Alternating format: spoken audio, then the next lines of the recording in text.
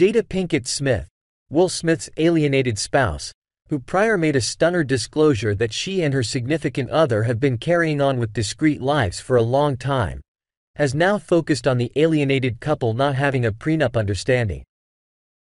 The entertainer sincerely talked about their choice not to get a prenup or some other agreement with respect to parting their abundance in the event of parted, that has occurred, prior to securing the bunch back in 1997.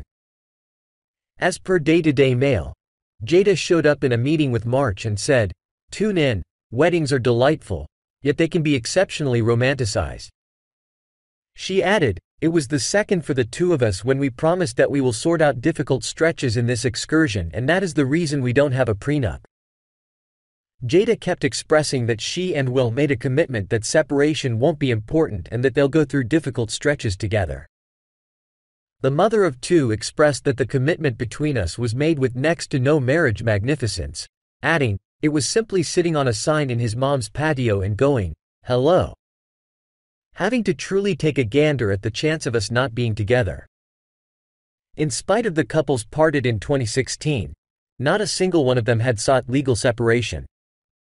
Jada and Will share two children. Jaden Smith brought into the world in 1998 and Willow Smith brought into the world in 2000. Had sought legal separation. Jada and Will share two children. Jaden Smith brought into the world in 1998 and Willow Smith brought into the world in 2000.